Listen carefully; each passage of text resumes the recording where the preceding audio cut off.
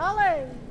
Viva el flamenco! One of the things I really love to hear, they'll write or they'll call after an assembly, and we've been to the school, they say, my gosh, that night after my kid came home, he pulled me by the arm after dinner and was trying to show me how to dance and what he'd learned or what she learned. It's fun, it's how it sparks the sense of joy in a family.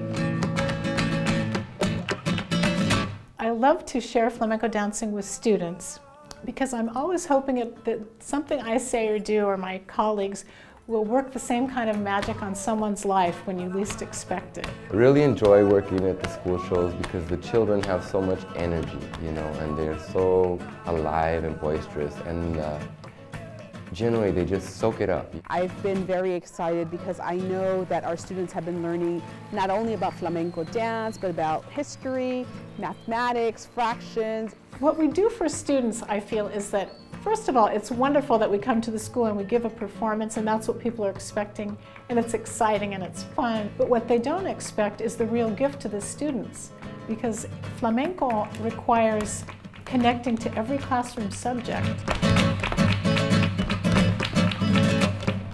Kids need to be inspired to try things, and they need to see what's out there that they could be trying.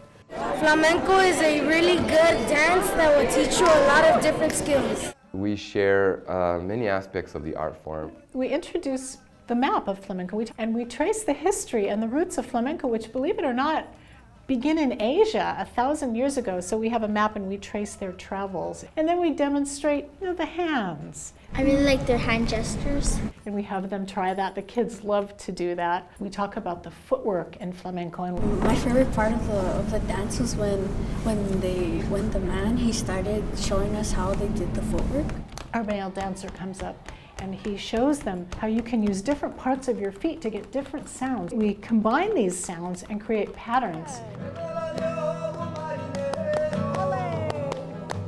Flamenco's great for math. You have to calculate your steps out, and a lot of it is improvising, but a lot of it is preparation, and do the steps like fit in the measure. We have each dancer do a very different dance, and we ask the students to describe what they thought the dancer was feeling. I like how much they put sentimental value inside like the dances. Flamenco has a wide gamut of expression. Like if you're feeling happy, you can dance a happy dance. If you're feeling angry, you can dance an angry dance, and it's all okay. I like how the dancers use so much passion while they're dancing to express their feelings.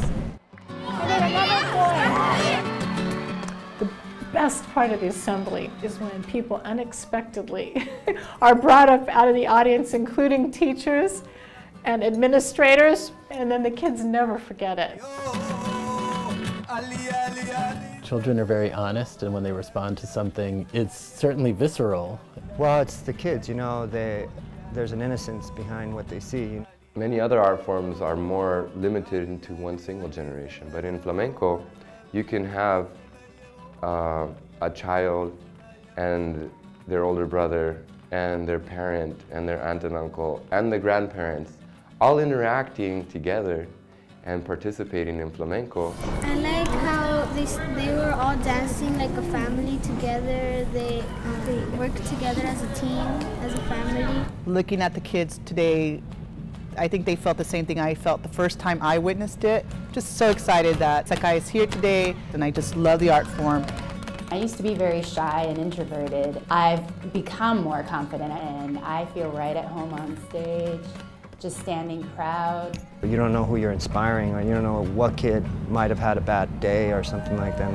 One of the kids came up to me and told me how much he was moved by the show and how it affected him. And so, you know, when I think of things like that, that's what inspires me. I think it's pretty well documented that studying music is hugely useful to children. While I may not be able to bring up a kid on stage and teach them to play the guitar in 5 minutes, if all I can do is get a couple kids to see my instrument and say, I want to try that, I'm pretty happy about that. And what I really liked about the performance is the way Kai did the guitaring. It left me speechless.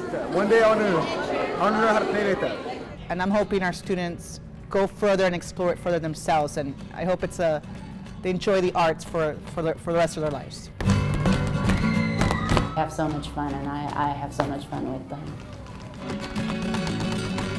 That's what it's about, doing these assemblies. Learning and having fun at the same time and being exposed to something different, which makes you a total person.